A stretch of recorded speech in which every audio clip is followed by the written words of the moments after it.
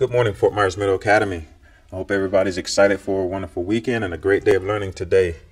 I just wanted to tell each and every one of you students, continue success with your STAR testing that's going on.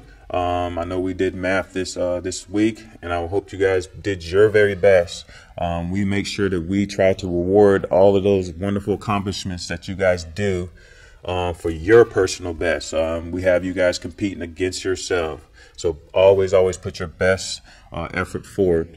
I wanted to remind everyone, Pasta for Pennies is ending. So please make sure we're giving. I believe we're a few $100 away from what I hear from being able to have the Olive Garden lunches for the best participating class. I also want to continue to remind students we're here to learn first and foremost.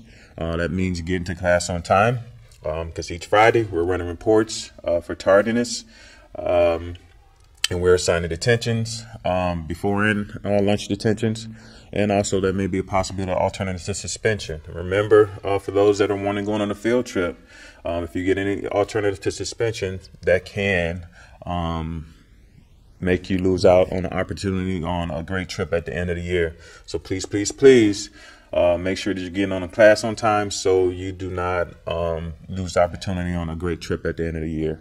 As always, students, make it a great day here at Fort Myers Middle Academy and enjoy your weekends.